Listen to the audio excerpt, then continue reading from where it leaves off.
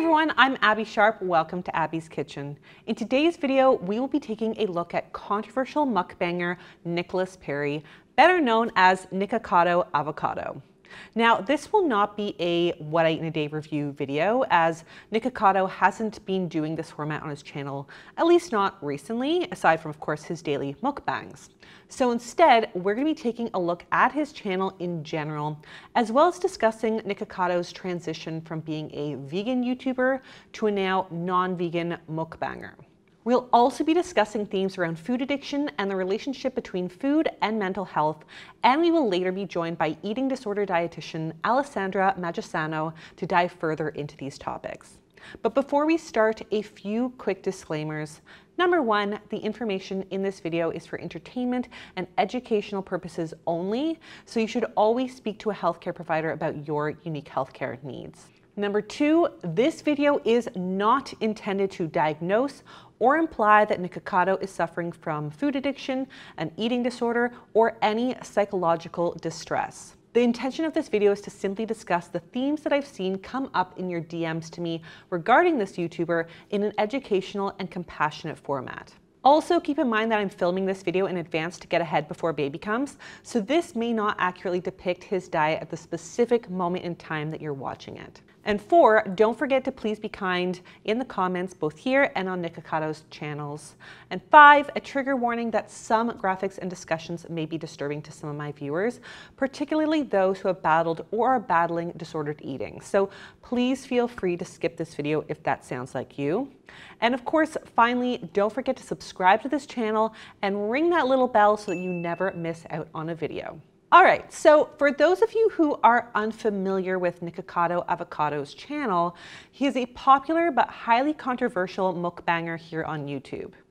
He posts a mukbang video almost every single day across all three of his channels, which have collectively amassed close to 3 million subscribers.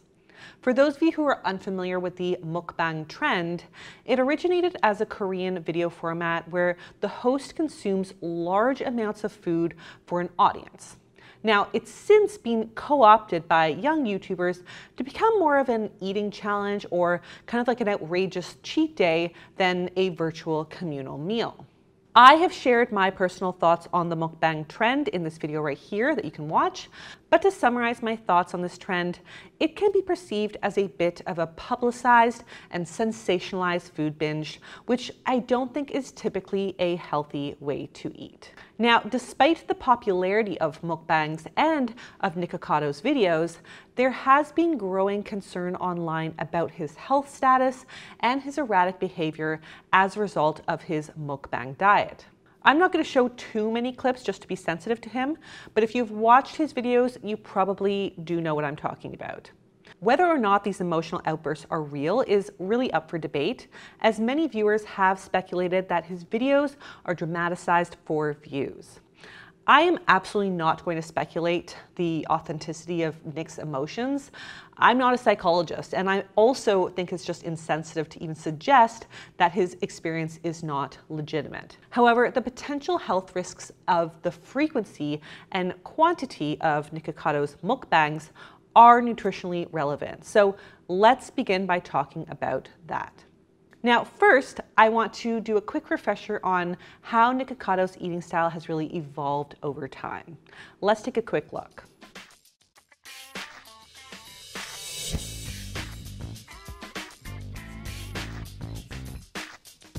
Ranch. Ooh. Yay! If fruit were to make you fat, then I would also be fat. I would look like... So, this is what I look like. Well, let's show the butt. This is what I look. Okay, so Nikocado started his YouTube channel as a raw vegan, doing more modest plant-based mukbangs.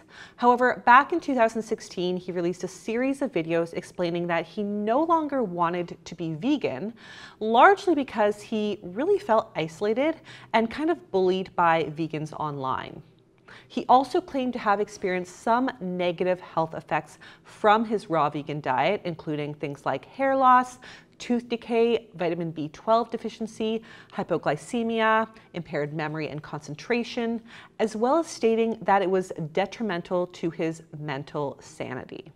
Now, because of this, he ultimately came to the conclusion that humans are designed to eat meat. Now, this more or less follows the same sentiments that I've seen from other vegan YouTubers who have likewise come to express their decision to just no longer be vegan anymore.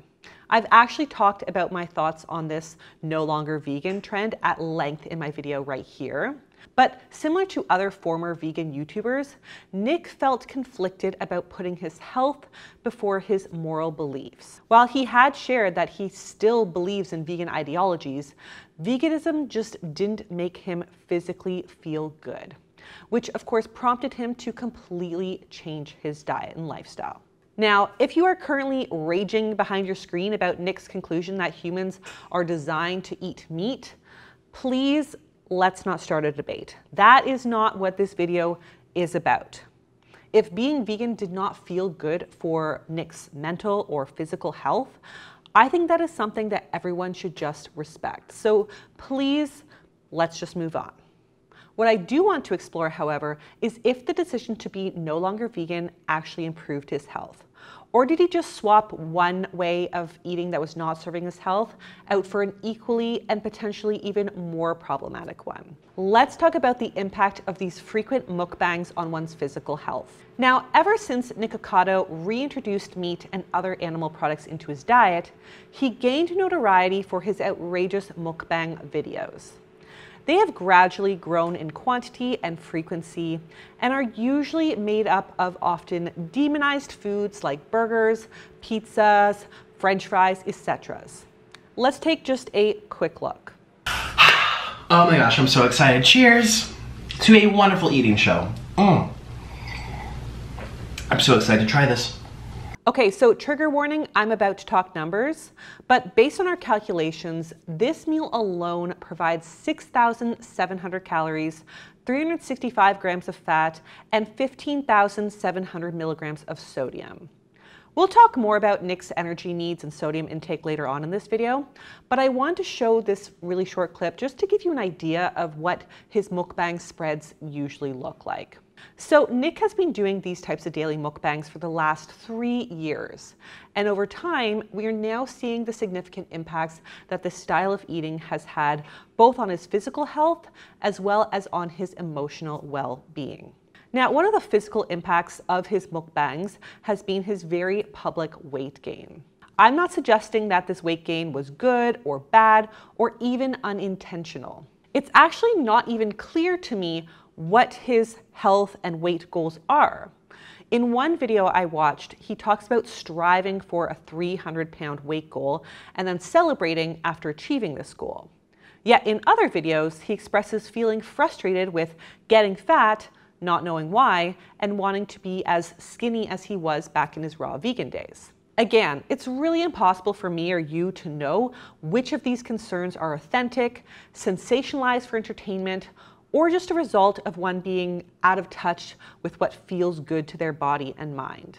But from a health perspective, his recent weight gain does place him in the obese category for BMI. So is that a problem? Well, let's talk about it. First of all, the BMI categories are highly flawed, and the relationship between weight and health is controversial at best. Having said that, we do have strong research linking obesity to some negative health outcomes. But we also know that there is research to show that an individual can be classified as overweight or obese by BMI standards and still be metabolically healthy, especially when incorporating nutritious food and activity into one's lifestyle. This is why we would never recommend looking at somebody's body or just their BMI to judge their metabolic health. It's a data point, but it's just one of many important data points here. But judging by what we see in Nick's videos and the quality of his diet, it's very possible that his mukbang diet may be taking a negative toll on his health, whether that's the result of the weight gain, the diet itself, the stress, anxiety, or depression related to this lifestyle, or a combination of any or all of these things. It is impossible for any of us to pinpoint, really. But let's take another quick look. When I was living in Philadelphia over the summer, I had a and I never told anybody. I could sense what was going to happen, and my entire left arm felt like something was lighting it on fire. So much pressure. I could not. I started to see spots. I started sweating out of my hands and my feet. And I was in the basement where it's cooler. We had air conditioning. And my felt like it was about to. And so I got some that you take to relieve. Well, it's actually a when it comes to that type of stuff. So in this very vulnerable moment, Nick shares that he experienced a heart attack at the young age of 27, and that this really scary, eye-opening experience ultimately made him reconsider the nature of his mukbang videos. He goes on to express his fear around the possibility of dying from this way of eating, but is really conflicted because this is ultimately how he earns a living. Now, I genuinely feel so sad and empathetic that Nick is in a position where he feels the need to sacrifice his emotional and physical well-being in order to not only entertain his audience, but to maintain financial stability. He himself has even said that he's willing to put his life and health on the line just for some views. And while Nick's career choice and niche is obviously very unique, I think a lot of people can relate to the sentiment of doing something that maybe they know doesn't support their health, but they feel unable to stop because it's what puts food on the table. Even just thinking about some people during this whole pandemic who have had to put themselves in risky work scenarios to support their family, I am sure a lot of people feel that they don't always have a choice, and perhaps that's how Nick feels too. Now, at the end of this video, which was published back in April 2020, he declares that he will be going back to veganism for a year in order to lose weight and improve his health. So is this the right choice? Well, from a nutrition perspective, there are definitely a ton of health benefits of eating plant-based, which I've spoken to ad nauseum on the channel already.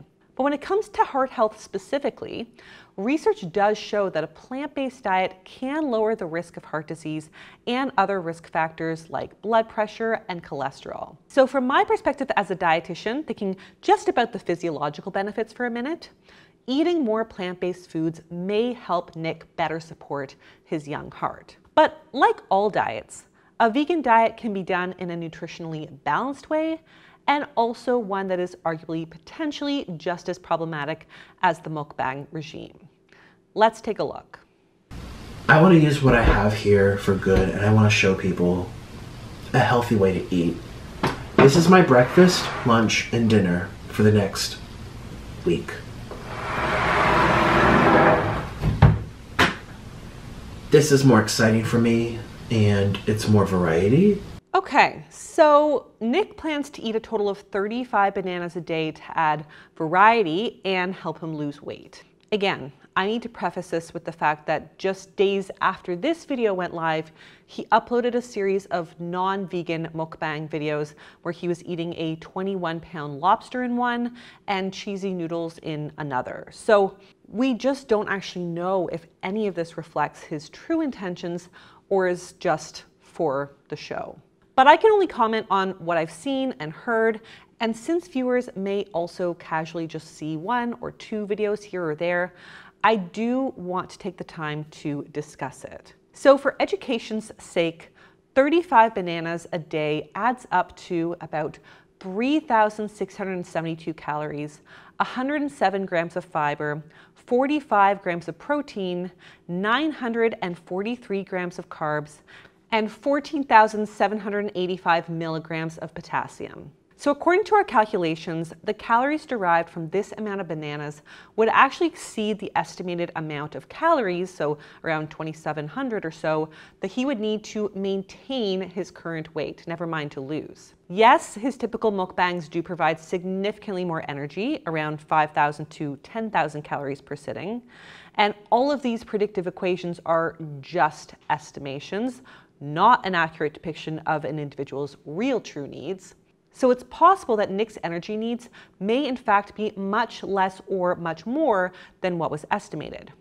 But either way, I think that we can all agree that getting almost twice one's calorie needs in one food alone is not a sustainable, balanced, or healthy way to eat. This is not what I would call adding variety. So even though I think adding fruit to his diet is a positive change for Nick, this would not help Nick meet his overall nutrient needs. Just eating bananas, for example, would leave him deficient in a ton of nutrients like calcium, fat, vitamin D, iodine, iron, and zinc, just to name a few.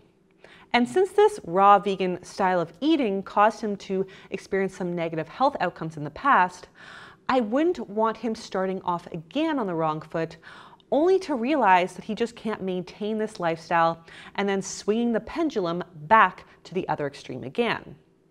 Shunting back and forth between two unsatisfying diet extremes is not typically how we achieve a healthy, moral-free, and balanced relationship with food. Let's see what he has to say about his new mono meal diet, aka just eating one food in his day. This is health. This is health. This is fiber. This is potassium to push out all that sodium. I will be adding salt to this. Okay, so let's talk about this plan here. By eating 35 bananas in a day, Nick is getting close to 300% of his daily fiber recommendation, and fiber has been shown to help reduce cholesterol levels and other risk factors for heart disease like blood pressure. And while someone who has been eating a general balanced diet and transitioning to a more plant-based eating way over time may be accustomed to greater fiber levels, Nick has predominantly been getting his calories from fat and refined carbohydrates that are low in fiber. So he is like ramping up the fiber intake really super fast. This rapid increase in fiber can cause digestive discomfort like gas, bloating, and constipation. So ideally, we would want to gradually increase fiber intake to allow the digestive system to adjust so that he doesn't experience unpleasant symptoms and then, understandably, want to throw in the towel. He also talks about wanting to consume more potassium to help push out all that sodium. So to recap, he's getting close to 15,000 milligrams of potassium from these bananas, which is more than 400% of his potassium needs for the day. So this, of course, does sound like a lot of potassium. However, high potassium intakes are not usually considered to pose a significant health risk unless somebody has impaired kidney functions, or in some elderly populations, as the kidneys become less efficient at removing potassium from the blood. But since he assumedly doesn't have these issues, it's pretty low risk to get a lot of potassium from food alone. As for its ability to push out the sodium, well, in layman's terms, this is in fact true. So one of the many reasons why a diet rich in fruits and vegetables is so heart healthy is because they're common sources of potassium. And potassium does help excrete excess sodium from the body, which helps to lower blood pressure. Potassium also helps to relax blood vessel walls, which further contributes to lowering blood pressure. And ideally, for those who are at greater risk of heart disease, it's important to try to make changes to one's sodium and potassium intake together.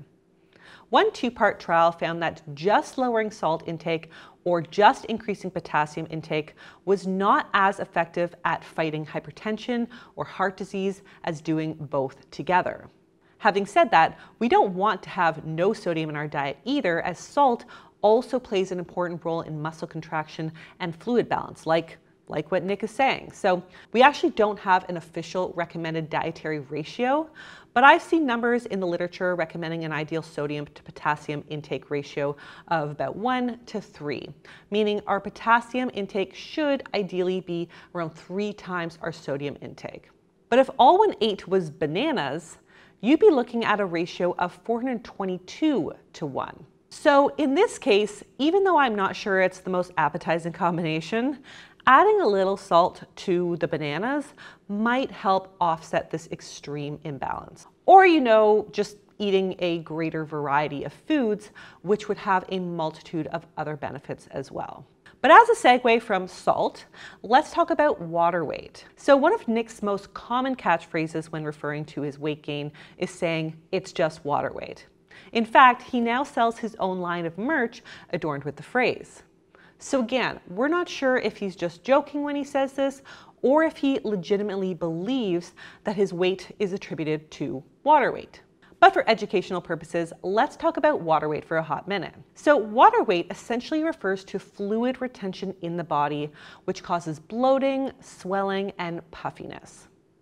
One of the most common causes of water weight gain is a high sodium diet, often as a result of ultra-processed foods. We know that in an average Nikocado Avocado mukbang, that Nick would be getting between 5,000 and 15,000 milligrams of sodium, which is between 2 to 6 times the suggested amount. Research suggests that the amount of water retention one experiences from a salty meal can definitely vary, and depends on how far sodium intake is from baseline or what's normal for the person. But in terms of water weight, most people are looking at an uptick of around 2 pounds on the scale. Carbohydrates can also contribute to water weight retention, since for every 1 gram of carbs you consume, your body needs about 3 to 4 grams of water to process and store it.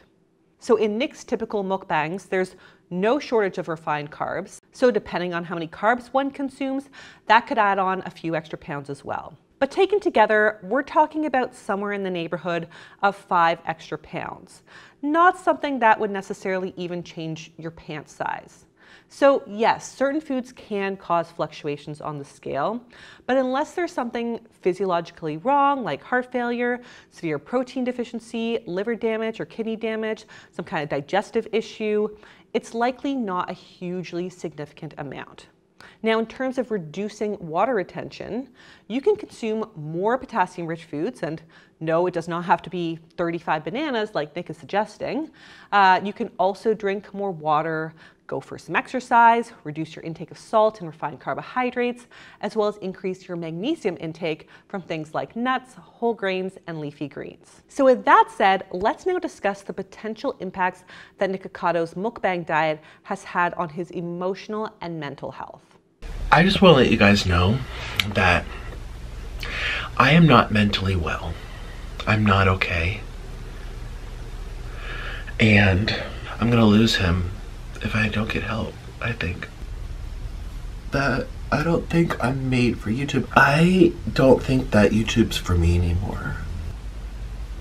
Just get help from my sick mind that's going crazy from all this junk food. So Nikocado has plenty of footage in his mukbang videos where he displays very strong emotional outbursts and erratic behavior. He has also previously mentioned that he does try to capitalize on more dramatic and emotionally turbulent content as they generate the highest number of views. So, like I've been saying, we can't say for certain whether or not these reactions are in fact real, but I do want to be sensitive to whatever emotional and mental struggles Nikocado may be experiencing, so I'm not going to be showing too many of those delicate moments. But clearly from these clips, you can see him reaching out because he's struggling. Now, one thing I do want to comment on is Nick's suggestion that junk food has had a negative impact on his mental well-being. Later on in this video, he talks about quitting YouTube because his weight is spiraling out of control, and that even though he feels hungry, he's only going to eat air for the day. I'm, of course, not a mental health professional, and I'm not here to diagnose Nick at all. But what I'm seeing from this channel, I can understand totally why his audience is concerned for his well-being, as he does appear to be stuck between a rock and a hard place when it comes to managing both his health and his YouTube career. With that said, what I can talk about is the research and whether or not junk food really does have a negative impact on our mental health. Now, while we don't know what Nikocado is eating off screen, his typical mukbang diet, where he's not going vegan, is predominantly made up of calorie-dense processed foods that are high in refined carbohydrates and unhealthy fats, and also low in fiber and antioxidants. Not only does this have the potential to impact his physical health, but research suggests one's diet may also impact one's mood. One 2019 meta-analysis that looked at 45,000 participants found that increasing whole foods and decreasing processed foods can reduce feelings of anxiety and depression. There's also some interesting research to show that individuals who regularly consume fast food are 51% more likely to develop depression. The researchers in this study found that the relationship between these types of foods and mood is really dose dependent, meaning that the more you consume, the greater the potential risk. Of course, there's just also the possibility that people who consume more fast food have other socioeconomic circumstances that also make them more prone to mental health issues. Or put another way, what comes first, depression or the poor diet?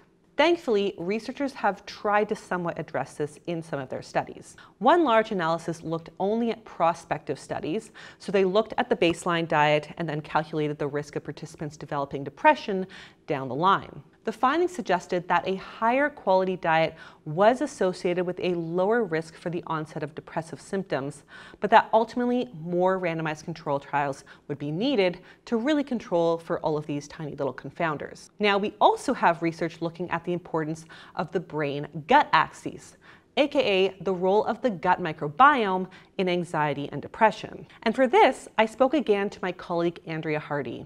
Now, we know that consuming high amounts of ultra-processed foods can negatively impact the bacterial composition of our gut. And while we don't have a consensus necessarily on which specific bacteria are associated with depression, we know that there is a link, and we also have research to suggest that probiotic supplementation may actually help improve anxiety and depression. There is still a lot to uncover in this world, but it's definitely a really interesting area of evolving research. As for general emotional stability and cognitive function, research suggests that increased intakes of trans fats can increase feelings of irritability, aggression, and negatively affect our ability to emotionally regulate. Other studies have found that eating a high-fat, nutrient-poor diet for a period of as little as 5 days can impair attention, memory, and mood. So based on all of this imperfect science, eating more whole foods may help support one's emotional health. That's not to say that having a pizza on a Friday night is going to give you a mental breakdown if you generally have a healthy diet. While we do actually see changes in the microbiome pretty quickly based on what it's fed, that also means that it can bounce back to normal pretty fast too. So as Andrea says, what happens to my gut microbiome in Vegas doesn't stay in Vegas. Ultimately though, it's all about one's long-term dietary pattern. In Nick's case, particularly in his mukbang phases, I would be concerned that his dietary pattern may play a role in his current state of mind. Now, you know my style. I don't usually like to focus on what one needs to remove from their diet, but rather it's also important to consider what we can add to improve health as well. So for example, research has shown that omega-3 fats can not only help prevent and treat anxiety and depression, but it can also help improve some mental disorders and protect against cognitive impairment. So you can find omega-3s in foods like fatty fish, walnuts, flax, and supplements, so that might be a nice option to work in there with his bananas. Finally, let's talk about our last theme here,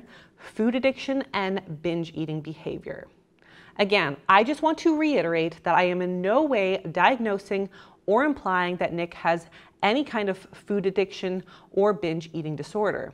I simply want to use this as a teaching moment to provide some education and insight on these topics, since they've come up to me in your questions a lot, and I think that Nick's content provides an interesting segue into some of these themes. So for those of you who are followers of Nikocado's content, you may be aware that he has repeatedly vowed to quit mukbangs and change his diet, only then to return a day later. And despite repeatedly recognizing that this eating pattern is problematic and potentially detrimental to his health, it would appear that he is unable to quit these behaviors. Here's the thing, everyone's saying to eat better, but when I eat better, I feel so much worse. So much worse. I didn't have any problems in Chicago or in Canada with Carly, but now that I've been eating really healthy, like home-cooked meals, proteins, healthy fats, all this kind of stuff, I feel disastrous. Okay, so in this clip, he mentions that even when he does try to eat healthier, he ends up feeling so much worse, an experience that some people may characterize as withdrawal. Now, I've talked about this in my video on food addiction, which you can watch the whole thing right here. But ultimately, the research on food addiction is pretty controversial. While there is some research to suggest that the brain does not react the same way to food withdrawal as it does cocaine withdrawal, there is other research to suggest that there may still be some effect on the brain and overall mood when abstaining from certain foods. One 2018 study on 231 participants found that when individuals cut down on junk food, they reported feeling tired, irritable, and sad, while also experiencing an increase in cravings in those first few days. The researchers also found that the more intense the withdrawal symptom, the less likely the change in eating would be successful in the long term. However, this study only looked at self-reported data, which doesn't actually tell us anything about the brain's response to withdrawal. On the other hand, some animal studies have examined the brains of rats experiencing withdrawal from sugar, and they found that the dopamine levels in their brains dropped, and they also exhibited changes in blood pressure and heart rate. So at this point, it's hard to know what is going on, but I am really empathetic to the fact that this is likely an uncomfortable and stressful transition, especially given how extreme his diet shifts seem to be. This is generally why I don't advocate for making any major changes to one's diet all in one go. Going from a 5,000 calorie fast food diet to a raw vegan diet subsisting on only bananas is probably not going to feel good physically or emotionally to anyone. And as a result, it's also likely not going to be sustained for any meaningful amount of time. Next, I want to quickly talk about binge eating disorder versus overeating. Now, overeating occasionally is a normal tendency for all of us. Sometimes a special meal tastes so good we just don't want to stop, or sometimes we've denied ourselves a specific food, and then when we get access to it again, we have a hard time stopping. Binge eating disorder is defined as reoccurring episodes of eating significantly more food in a short period of time than what most people would eat in similar circumstances. Binge eating disorder is defined as reoccurring episodes of eating significantly more food in a short period of time than what most people would eat in similar circumstances, alongside feelings of a lack of control. It's also actually not uncommon. 3 million men and 5 million women in the United States alone suffer from this disorder. So to get some more clinical experience on binge eating, I am joined by my old university friend, Alessandra Magisano, who is now working as a full-time eating disorder dietitian. So thank you so much, Alessandra, for joining me. Oh my gosh, my pleasure. I'm so happy to be here. Thank you. So how common is it in your practice to see people who are dealing with reoccurring binge eating episodes to come from, like a highly restrictive eating diet previously? It is extremely common. I would say that I confidently can say like almost everybody, 95% of the cases that I see clinically come from highly restrictive eating patterns, and they swing to binge eating reoccurring episodes. And even if it's not highly restrictive in a very extreme way, it's restriction in some way. Restriction always leads to binge eating in one way or another. And so it's highly, highly prevalent. And what are your thoughts on the mukbang trend that we see going around on social media these days? Oh dear, is my thought. It's actually horrifying. It's disturbing. It's a lot dangerous. I think that it's dangerous because it does, and I know you've mentioned this too, it just glorifies, and you're 100% right, it glorifies eating disorders. So what used to be a secret thing, like the binge eating that I see clinically is oftentimes this secret, shameful, really dark episodes where someone would experience it on their own, binge eating. Now not only is it kind of publicized, but they're inviting an audience, and they're feeding off of the audience, and you don't know, where does the eating disorder stop and end? It's as a part of the eating disorder, I think, too, to get that validation and to get that feedback from their audience. So I think it's very dangerous that this trend is happening. It's glorifying eating disorders. It's giving light to eating disorders and making it look like it's just like a fun thing to just eat large amounts of food, when it's extremely dangerous, and the emotional and impact on mental health is so critical that's the part you don't see when you just watch your 20-minute videos of people eating like that. And what would your suggestion be for somebody like Nick who expresses discomfort in the binge episodes and wants to stop, but just finds himself feeling even worse emotionally when he does try to stop? Well, that would make a lot of sense, actually. And so that's kind of what I see all the time is like there's this need to stop because it is uncomfortable, but they can't. And that's when the idea of, oh, this is something that's completely out of my control. And in some sense becomes that way because it's now a giant coping strategy. So binge eating disorder essentially is a way to cope with very difficult and painful emotions. And a lot of the times, sometimes trauma, right? Whether it's like a lot of trauma or little trauma. And so it becomes the mainstream way that someone feels safe. And so if that's your main coping strategy, you take that away, I mean, you can't survive. So what they're actually really attached to is the fact that it's their only way of maybe feeling safe, maybe numbing out the pain, numbing out the anxiety, numbing out the depression, whatever. So of course they can't stop eating, because if they stop eating, they'd have to feel. And if you have to feel, that causes a whole lot of discomfort. Right. Oh, absolutely. Yeah. And on that note, what is your professional opinion on the idea of food addiction? Is this something real that you see, or what may people be experiencing when they kind of experience some of these symptoms of being addicted to food, addicted to sugar, addicted to certain other kinds of edible substances? No, it's a really great question. In my professional opinion, food addiction, and from sort of the research that we do have, it isn't a real thing in the sense of other substances. So we can't relate it to alcohol or drug addiction, mainly because you can't sustain. We don't sustain from food in the way that you can those substances. We need it to live, but also because our relationship, we can have a healthy relationship with food, whereas depending on your relationship with alcohol or drugs, there's no health. Right. Healthy way to have it.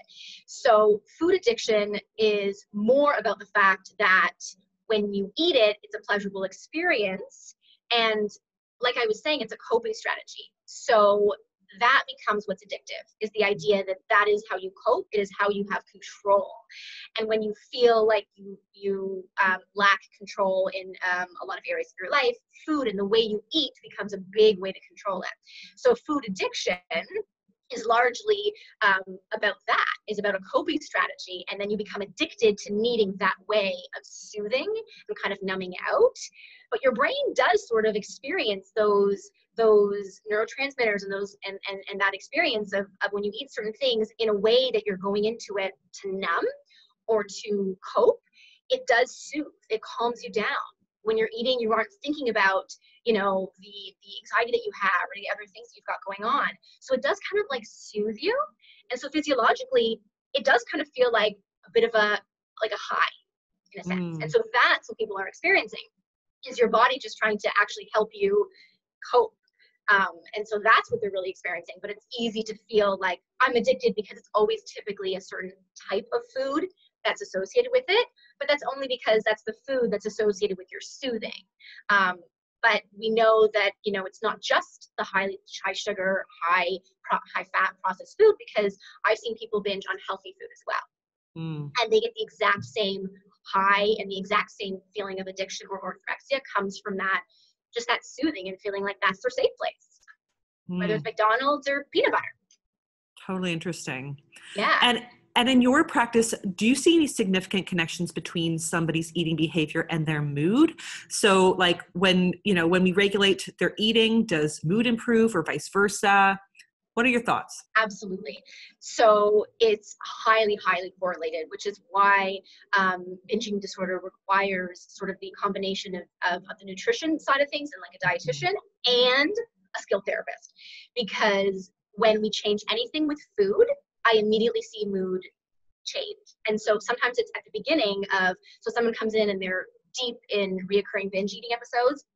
We're going to try and stabilize them and regulate them. Their mood initially would probably actually feel like it would go be worse. And that's because their coping strategy is taken away. So they need ways to kind of deal with the emotional side of it.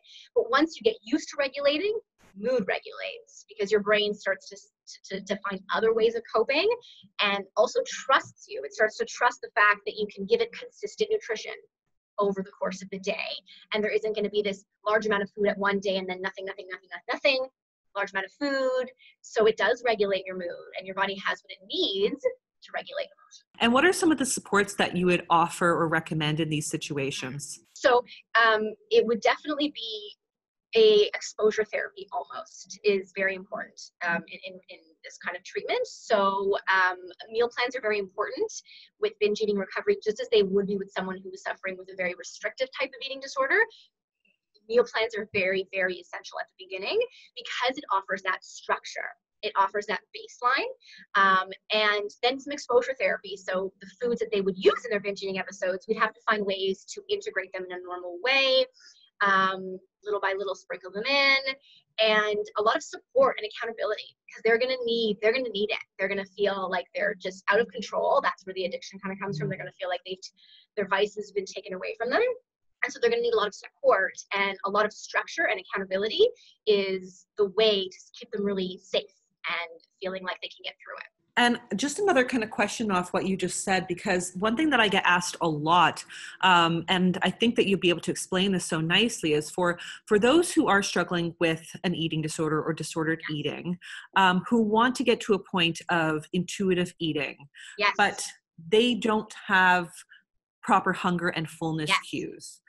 Why is that meal plan so important? And what does that transition look like from, being really, really deep in their eating disorder to having some structure that you'd be working with them one-on-one as a dietitian to moving towards a more intuitive, healthy relationship with food? Fantastic question. The way that I like to describe it to my clients is like just the way that if you were to break your arm and you would need a cast, when you go into recovery, the meal plan is the cast. We need it to hold you in place while you heal. So because when you have a disordered relationship with food or an eating disorder, your hunger cues, like you said, are completely broken. And the only way to fix them is actually to mechanically get them going again. So that's where the meal plan comes in. We mechanically start to jolt. At first, it feels very anti-intuition, and it does. You eat when you're not hungry. You're always full. It feels very opposite to what the intuitive eating movement, praises, but it's necessary to just reset your system, reset your metabolism, reset your hunger and fullness cues. And then the way that we introduce it is once the symptoms have gone away. So once you have a hold on your reoccurring binge eating episodes or whatever the symptom is for that individual, then we can start to play around with, okay, so, we have this meal plan, maybe at one area of your meal plan, once a week, you're gonna try and just think about what you want to eat and go with that. So we just take one area and practice using intuition and see what happens. Because sometimes we try that and the intuition doesn't work. Their intuition says that they should eat something that their eating disorder would actually say they have to eat. So we need to test whether their intuition is real or if their eating disorder is still controlling that. And that's where the meal plan is important because that just holds it up. That's backup. And then we just kind of pepper in some intuitive eating here and there until we can sort of trust that you trust your body and your body trusts you to be able to just say, okay, I don't need a meal plan. I can just choose as I want. But it's a tough balance. That's that you've really explained it so beautifully because I get asked this in DMs every single day saying, I want to eat intuitively, but I don't have hunger and fullness cues. And should I just eat what I want and what I feel like, Yes. you may not be ready for that yet. Absolutely. Absolutely. In fact, you probably aren't ready for it. And there shouldn't be a timeline of, okay, so like a month of mechanical eating and then intuitive eating. It isn't really that cut and dry. Sometimes it's that quick, but oftentimes I see months of mechanical eating before you can sort of have that intuition come back. And it's usually relative to how long you've been disordered, right? So if you had years of disordered eating, your hunger cues are going to take some time to come back. And sometimes it can take even up to a year. So people think, oh my gosh, it's not working. I'm going to give up. I'm going to go straight to intuition. Give it the time, because once you have it, you have it. And then you can be intuitive for the rest of your life. It just might mean you need to be mechanical for months.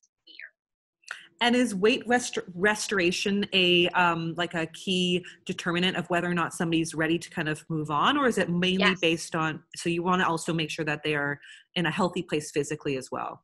Exactly. So everybody's a little bit different. If weight restoration is a part of their plan, then that absolutely needs to be the priority, because it's hard to manage. There's like set point. There's also this, back and forth between like set point and disordered eating. Did you ruin your set point? What if I don't like my set point? So a lot of work has to be done to just say, okay, we need to just restore. And again, do the meal plan. Let's put the cast on. Let's try and heal you first.